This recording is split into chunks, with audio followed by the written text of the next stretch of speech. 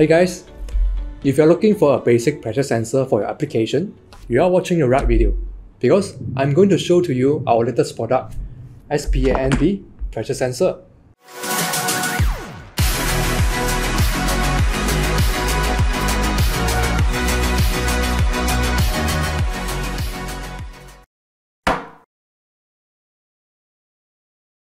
Here is our SPANB. Inside the packaging, you can find the sensor body itself as well as the operating manual. You can just forget about the operating manual because I'm going to walk you through step by step how can you set up the sensor easily in the next following session. So now, let's bring you back to some of the product history of our SPANB. So SPANB is a new product series that derived from our original SPAN. So I believe you are quite familiar with our SPAN here. It comes with an IO link, analog and digital output, and more pressure range, and this will be targeted to use in the advanced application. So whereby our SPANB, B is meant for basic and targeted to use in the basic application whereby it doesn't require a lot of specification. So one thing you can see here, the differences will be the display size. So the original SPAN comes with a larger display, whereby the SPANB is come with a smaller display. So let's put a focus into the SPANB, and I'm going to walk you through some of the product feature and the specification. So I have powered up a SPANB pressure sensor here. From the physical look, you can see it comes with a high contrast display, 30 by 30 mm grid size, and 3 buttons here for you to navigate into the menu to change the parameter like the set point, MPN or PMP, normally open, normally close, pressure measuring unit, and so on. And this sensor comes with 1 digital output and 3 pressure range for selection. And we have -1 to 10 bar, -1 to 1 bar, and 0 to -1 bar. For the port size, we have R1 8 mm, G1 8 mm female, M5 female, and diameter 4 quick connect tubing connection. And for the variant with the female thread plus the quick connect diameter 4 connection, you can simply install this sensor into your copper-free, nickel-free, and zinc-free environment. For the mounting wise, you can simply get this kind of a bracket from us to install your sensor vertically, horizontally, or use the front panel mounting to mount your sensor onto your control panel. Or even if you want to install this sensor onto the pressure regulator, you can simply get those sensors with a thread and simply couple this onto the pressure regulator, and it allows you to monitor and adjust your system pressure easily. If you want to use the M8 connector type, we have an adapter that converts the conventional socket type into your M8 connection. Simply just get one of the sensor and get the adapter together and couple this onto it, and you can just connect to your M8 connector. So for the SPANB, we do have a variant that comes with the cable together. So just one part number that will come with a sensor body plus a 2.5 meter cable. And SPANB comes with a very powerful function. We call it a replication function, which means you can simply copy the master parameter to the next slave sensor. Just simply copy and paste and replicating the parameter that to help you to save time. You don't need to go into the individual menu to do the parameter one by one. So in the next following session, I'm going to show you how can we set up the SPANB easily.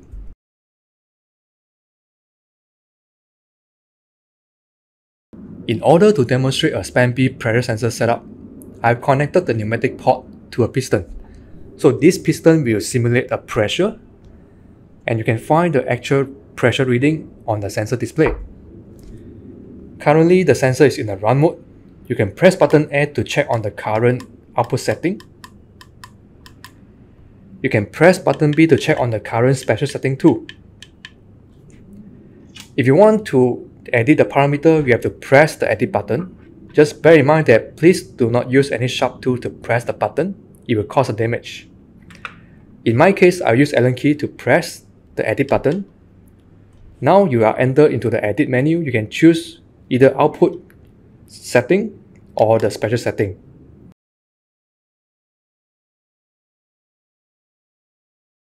The sensor right here is come with a pressure measuring range of -1 bar to 10 bar. There are two types of function you can find in our span B, the threshold value comparator or the window comparator. For the threshold value comparator, you only need to set 1 point. In my case, I can set 1 bar.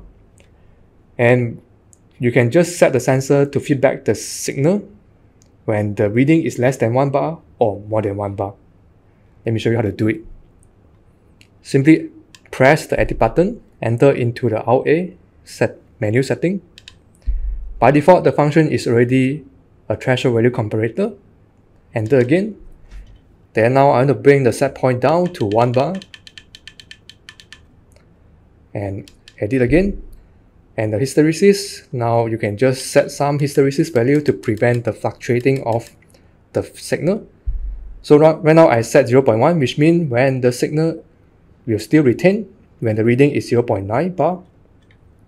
Edit again. Now the logic is normally open, which means more than 1 bar I will get the signal.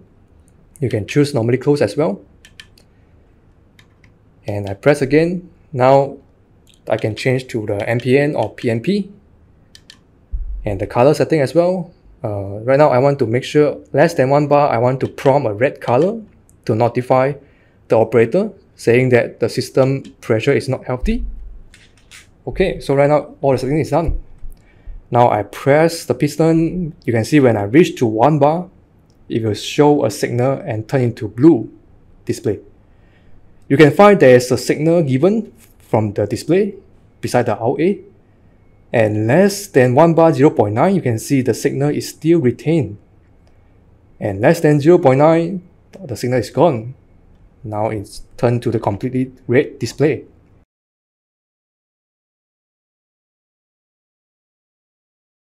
For the window comparator function, you only need to set 2 points, the lower point and the high point. You can just configure the sensor to provide the signal when the reading is within the window or outside the window. Just enter into the Alt A setting again, change to a window comparator function. Now I want to set the low point to 1 bar and edit again. Now you need to set the high point to 2 bar. And I will keep the same hysteresis. Now normally open. If you want to get the feedback signal outside the window, you can just choose normally close. I want to switch back to normally open. And I won't change the MPN or PNP. So right now, whatever outside the window, I want to prompt red. So to notify the operator. So now the setting is done. Now you can see the pressure is increasing until 1 bar. It will trigger a signal. And within 1 to 2 bar, the signal will still retain on. Yep, you can see now it's outside the window, it will prompt red. And now less than 1 bar, the reading turned red as well.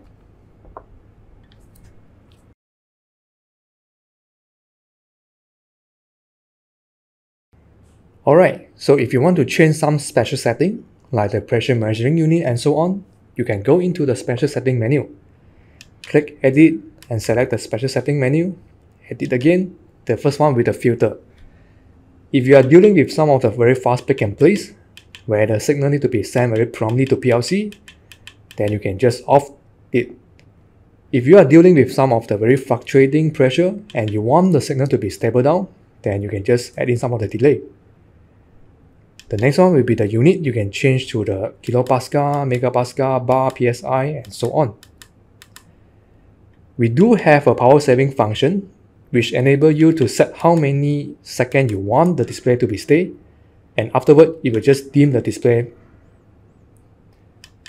We do have a lock function. You can just enter the lock key to lock the parameter to make sure no one is overwriting the sensor parameter. So come to the last function, the replication function. I have another sensor here which I set differently. You can see all the setting is different. I can simply copy and paste this setting into the sensor on the right side. I have connected the sensor, the cable, both cable are black color are connected. So I can just simply on it, then I will just enter again. So you can see as long as I trigger the copy and paste function, then the sensor will just turn. You can see, just that easy, copy and paste to save time. So here comes to the end of a Span B demonstration. My name is Chi Hong, product marketer from Festo, and see you next time.